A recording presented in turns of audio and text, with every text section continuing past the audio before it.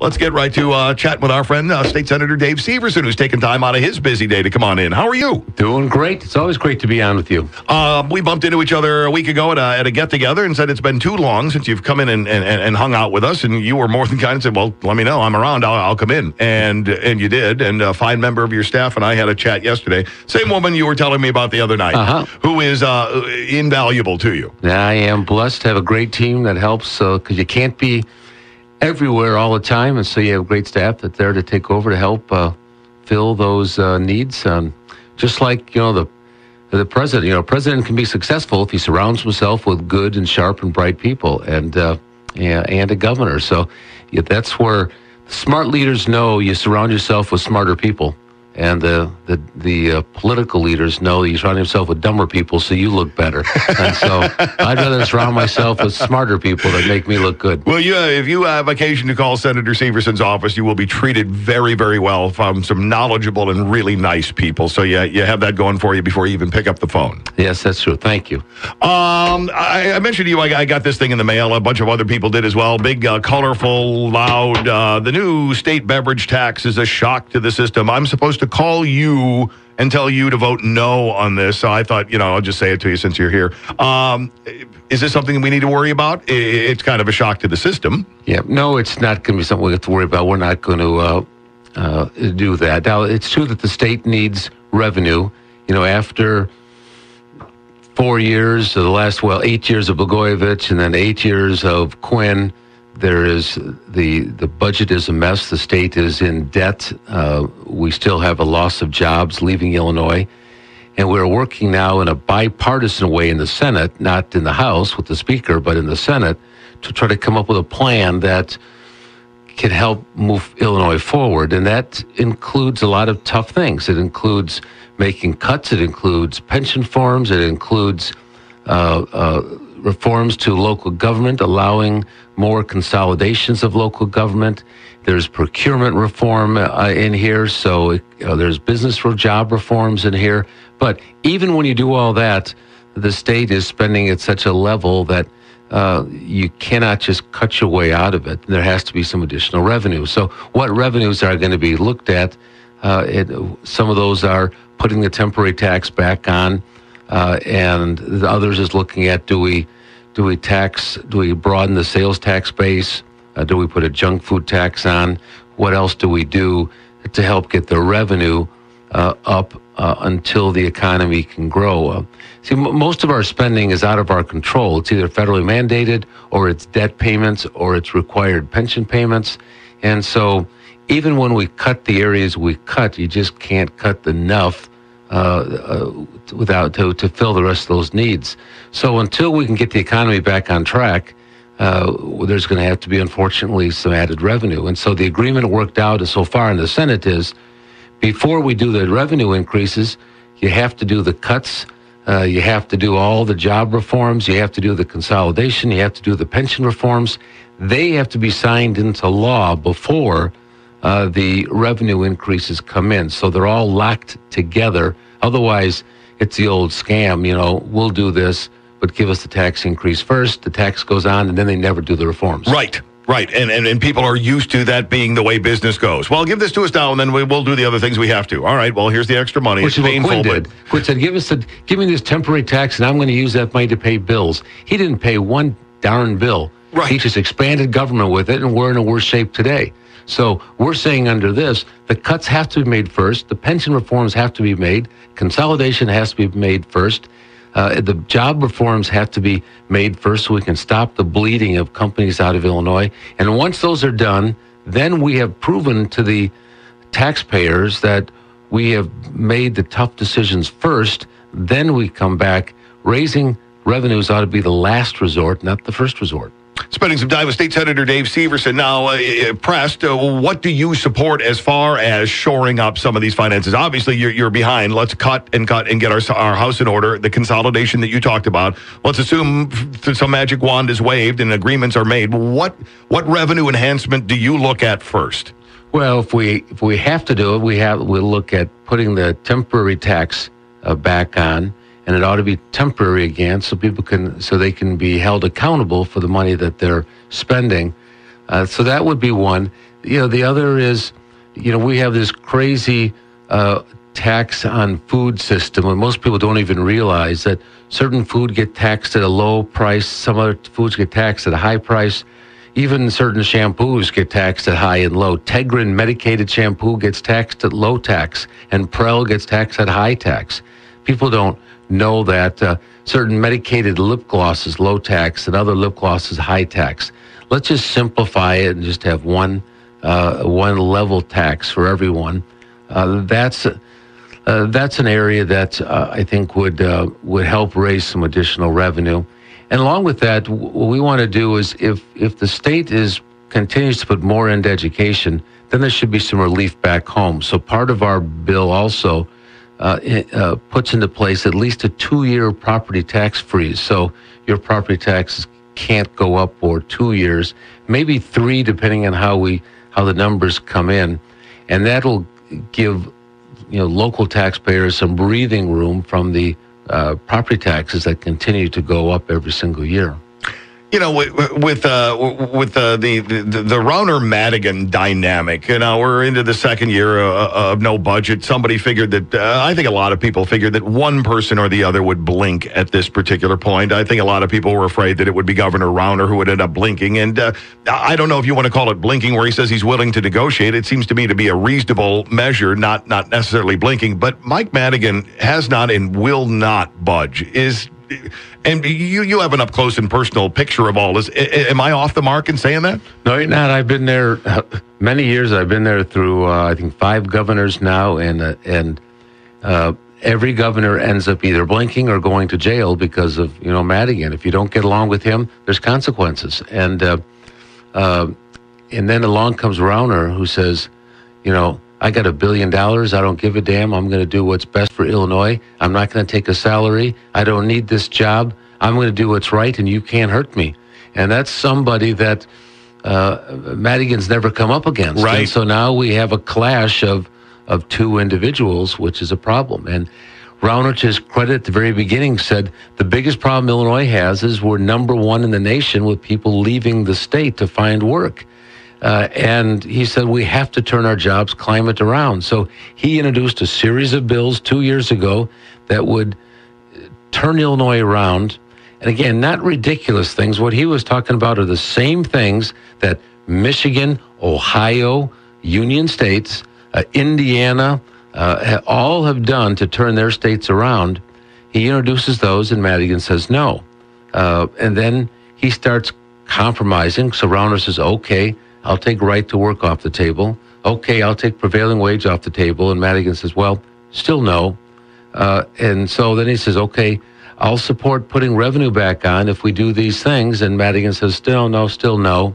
And so I think what ends up is Madigan says the compromise is you do what I want to, you do exactly what I want to do, and that's a good compromise. Right. And we do things my way. And so the Senate Democrats have been frustrated with that too, saying, hey, we can't continue down this path. And so in the Senate, we are working, and hopefully next week we'll move forward some of these reforms that we have negotiated. Again, a lot of them I'm not happy with, but a lot of them the Democrats aren't happy with either. Which is usually a sign of something that'll work. Sure. And the only way, and people say, oh, stick to your guns, don't do these things. Well, you have to remember, the Senate and the House are controlled by the Democrats. We cannot pass any piece of legislation unless the Democrats vote for it. So we're not Wisconsin, we're not Indiana, we're not Texas, so we have to get something that can actually pass the Democrats. So finding compromise is what we have to do. And so that's what we're looking to do with these series of bills that has all the different reforms that we've talked about, and including the revenue. So if we can pass that bipartisanly out of the Senate, that's going to put a lot of pressure on the Speaker and his members to say to the Speaker, hey, this is a compromise, let's do this. There's plenty of time to worry about campaigns next year. When we just finished the election, let's put campaigning aside and let's turn Illinois around, and then there'll be plenty to argue about in the 2018 elections. Yeah, absolutely. But, as we said, the Speaker does not seem to have any interest in this at all. And when you talk about outbound migration, people leaving Illinois, we lead the Midwest, and it isn't even close. I looked at a map that broke it down the other day. We've lost basically the equivalent of Peoria. Yeah, and what's interesting is people aren't leaving to go to warmer states. They're not leaving to go to, Texas, which is retirement time, and we're heading down. So they're not doing it. The number one state for Illinois jobs, the number one state is Indiana. Well, same climate that we have. Yep. Their schools aren't better. Their roads aren't better. So why are they going to Indiana? And the only reason is because the jobs climate is better. When a manufacturer has to compete nationally and internationally, he's got to go where he can make that product at the lowest possible cost so he can stay in business. And so they're flocking to Indiana, and we're just a few adult decisions away from turning Illinois around. Workers' compensation is the number one issue.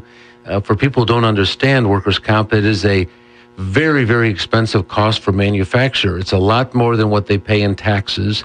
It's a huge driving cost that makes manufacturers in Illinois less competitive than other states. And if we would just bring our workers' comp costs down to the average, and so what we're looking at in reforms, we just want to do what 49 other states have done.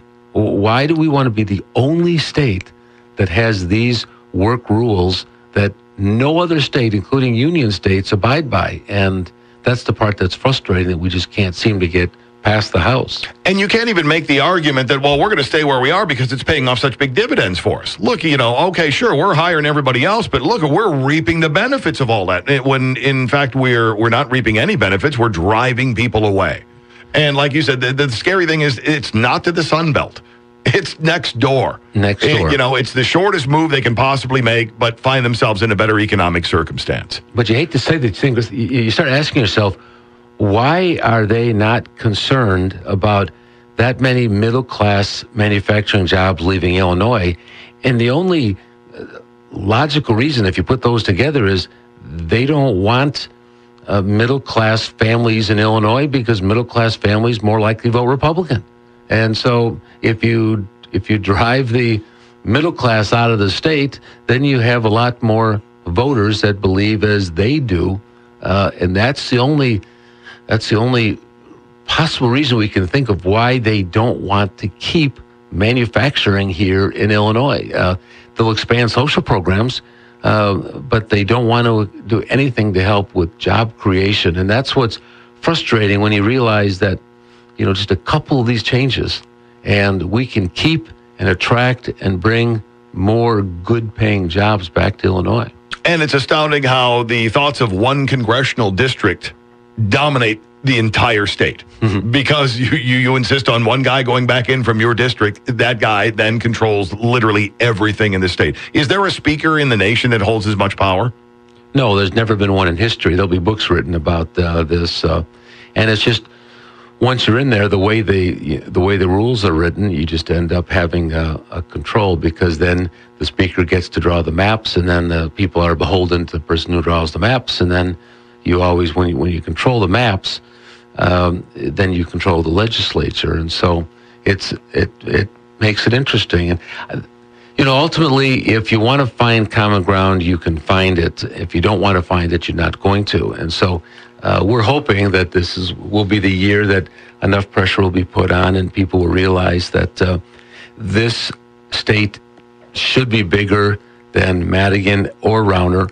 This state should be about, how do we move Illinois forward? And we're hoping next week will be the start of sending a message that we need to make these changes. So, but the good news is, the fundamentals are there. Illinois has a great workforce. We're centrally located. We have great just-in-time manufacturing that can be done. So the fundamentals are there for Illinois to really turn around. And so if we do this, the good news is it's not going to be a slow turnaround. It's going to be a fast turnaround. And with what Trump is doing to bring and keep manufacturing here in the United States, we want Illinois to be poised to be getting a lot of those jobs that are coming back. Yeah, to where they probably wouldn't consider us now. It just, being looked at would be a step in the right direction, I think. Exactly. And again, when companies look, we're centrally located. We have a great infrastructure. We've got the best airports. We got the best rail system in the world. We can move goods and services everywhere. Healthcare, we've got a great healthcare. Some of the best healthcare in the nation is right here in Illinois. So all these fundamentals are in such great position. We just need to do a couple of these reforms to put Illinois back in line with other states. And there's nothing that says that we can't get back to the greatness that Illinois was in the 50s and the 60s, where Illinois was not only one of the economic giants in the country, we were one of the economic giants in the world at that time. There's no reason why we can't get back to that. And it's heartening to hear you say that, with the right moves made, it won't be it's 3 decades of getting in, it's going to be 3 decades of getting back out again. That turnaround could happen a whole lot quicker than that. Turn around very quick. But again, it's because we're located. You could do all the things that you want, but if you're in Louisiana, it's going to be awfully hard to get your goods and services to the East Coast and the West Coast. And so we're in the middle. And for other states to build the kind of infrastructure we already have would take decades. And so we're just literally months away from doing things that could turn Illinois around if we can just get these guys to sit down and agree to make a few of these changes. Might be an idea to keep your eye on Springfield over the next couple of weeks and see how all of this stuff turns out. I really appreciate you taking time out of your day to come in. You keeping office hours? You go back down to Springfield, over the weekend? No, I'm in town this weekend. We go down next week, so I get to watch football, even though the Bears aren't going to be in it this year. But who's going to win? Illinois, the Bears are rebuilding, so who wins? You got the youth of Atlanta, but I think, as a guy that's getting older, I think age and experience trumps youth. I'm with you. Yeah. Every year that goes by, I begin to hope and think that more. Senator, good to see you as always. Thank you. Great to see you.